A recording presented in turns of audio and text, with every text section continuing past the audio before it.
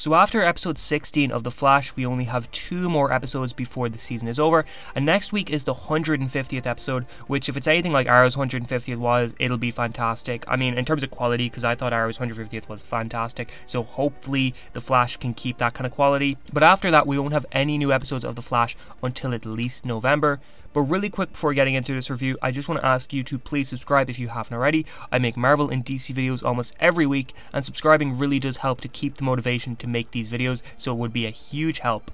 But I was pretty open about how I was sort of uninterested, or at least not really feeling last week's episode of The Flash as much as most of the fanbase. I thought this week was much more of an improvement, honestly, mainly due to the addition of John Diggle and the fact that we mostly focused on one Godspeed this time rather than a huge army of them.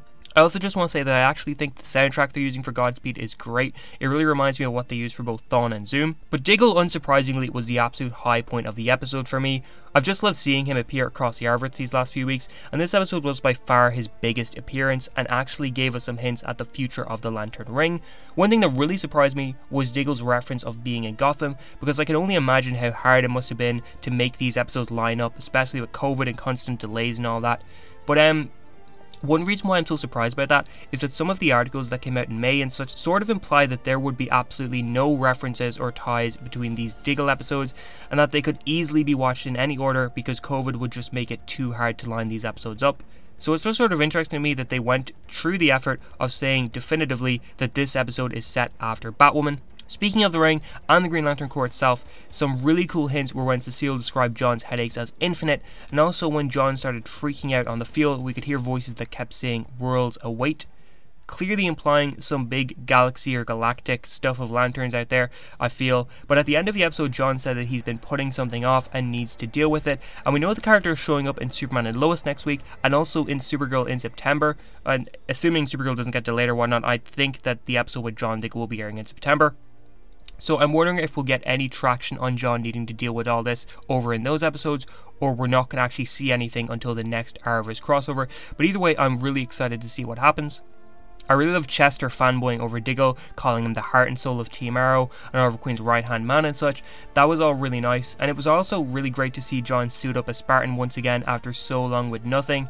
There was also a really nice scene between Dig and Barry, where Diggle starts to explain to Barry how important family is, and it's honestly kind of crazy how big of a theme family is this season. It feels like every single aspect of the season has thematically been that way somehow. Like the Speed Force stuff was family, Allegra and Ultraviolet is all about family, Kramer and her brother Adam is all about family, and then we have this whole thing with Barry, Iris and the kids.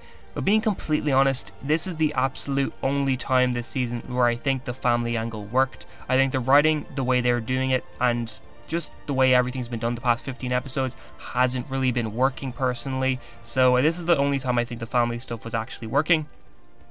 I thought Barry screaming at Chester and Allegra is something that will be important later on, because we've seen Barry get that serious and angry with Caitlin and Cisco a bunch of times in the past, but if I'm remembering right, this is the first time he's lost his cool on the two of them, and meaning Chester and Allegra.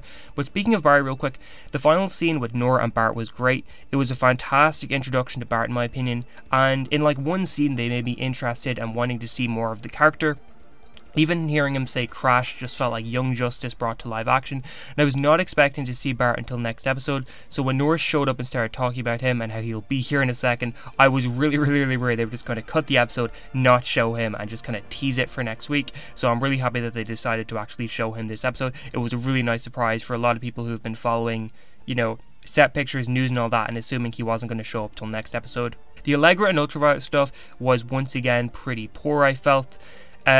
In my opinion, this aspect has been dragging down every episode that it's in, so thankfully it does seem to be over now. But the thing is that it's kind of ridiculous that they go through so much story with these two characters over the last 2 episodes just to kill Ultraviolet like this. It definitely feels like the character was just a plot device to push Allegra on, and I'm not too crazy about that, honestly. Also, in terms of this kind of stuff, I have started to hate the Joe Kramer stuff. I felt like that was also sort of a letdown in all the episodes it's been in. I think Joe and Jesse L. Martin just in general deserve a storyline much better than whatever the hell this is. I was originally sort of hopeful because I thought that the Adam storyline would tie into the Godspeed stuff, but it really does just seem to be its own standalone storyline with no ties to anything else, and that's pretty unfortunate in my opinion. Besides that, I do have one other complaint, and it's that the show really does like to do this big horror sound noise anytime someone gets a pain in their head, or anytime somebody gets a pain or something. And like, it happened a bunch of times in this episode. Whenever Diggle got the headache and this big loud horror soundtrack would play, it just sounds really stupid in my opinion.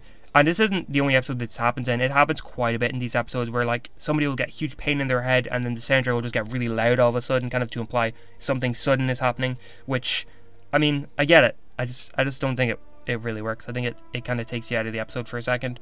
I was also surprised to see both Dion and Iris show up halfway through the episode, and it was honestly pretty cool to see Dion. I was surprised to see Iris just because I thought, considering the episode started with Barry doing that thing he did last episode where he was talking to her when she was off screen, I thought we just weren't going to see her again, so I was surprised to see her show up. But Dion was the one I was most surprised about, just because I didn't think we'd see him again for a while, and I honestly actually liked him this episode, and also the soundtrack they used for him is kind of great, not gonna lie. I think it really suits him, and it really works. But yeah, I really enjoyed the episode, much more than last week, which is mostly because of Diggle. But how did you feel about the episode? Did you like it? Did you hate it? And I should have a review for Loki up tomorrow, hopefully, and thankfully Superman Lois is back next week, so there'll be reviews for that. But another reminder to subscribe if you can, that'd be a huge help, and to like, share, and all of that, and I hope you have a great day.